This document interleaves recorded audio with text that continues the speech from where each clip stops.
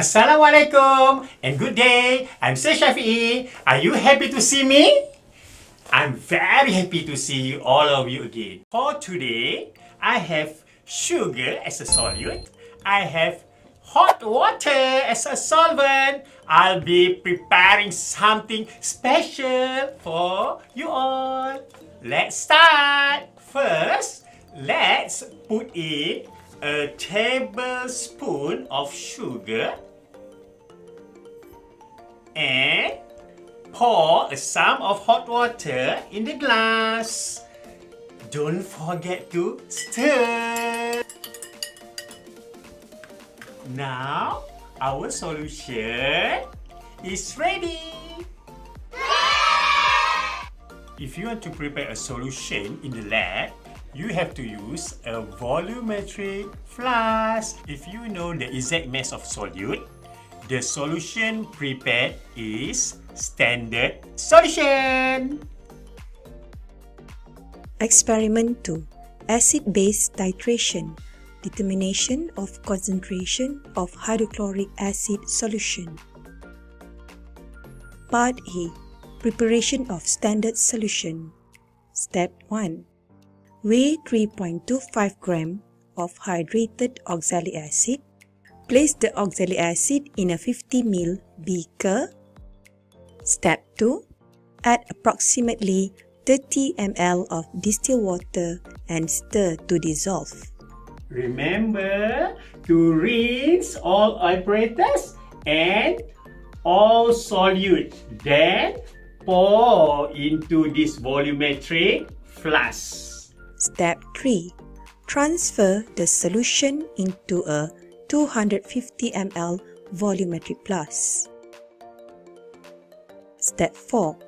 Rinse the beaker, glass rod, filter funnel and pour the content into the flask.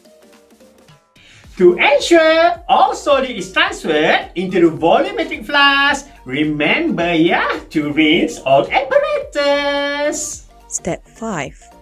Add more distilled water into the volumetric flask.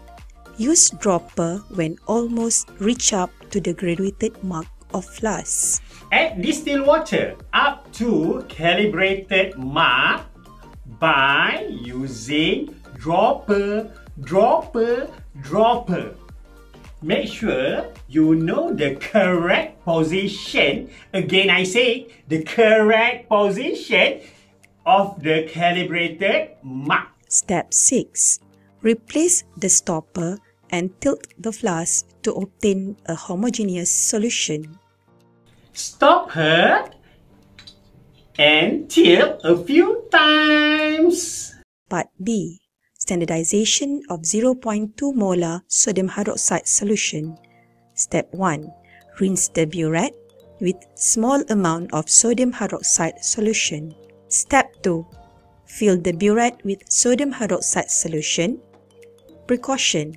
Make sure the stopcock is in horizontal position or closed. Ensure there are no air bubbles trapped at the tip. Check! No air bubble at the tip. Step 3. Record the initial reading to 2 decimal places. Pour oxalic acid from part A into a beaker. Step 4. Pipette 25 ml of oxalic acid. Check! No air bubble at the tip. Then, transfer the oxalic acid solution into a conical flask. Add 2 drops of phenolphthalein. Step 5. Place white towel beneath the conical flask. Titrate the oxalic acid with the sodium hydroxide solution. Swirl the flask continuously until pale pink solution appears. Step 6. Record the final reading to 2 decimal places. Example 30.50 ml. Part C. Determination of molar concentration of HCl solution. Step 1. Fill the burette with sodium hydroxide solution. Record the initial reading to 2 decimal places. Step 2. Pipette 25 ml of HCl, then transfer the acid solution into a conical flask. Add 2 drops of phenolphthalein. Step 3. Repeat steps 5 and 6 as in part B. Step 4.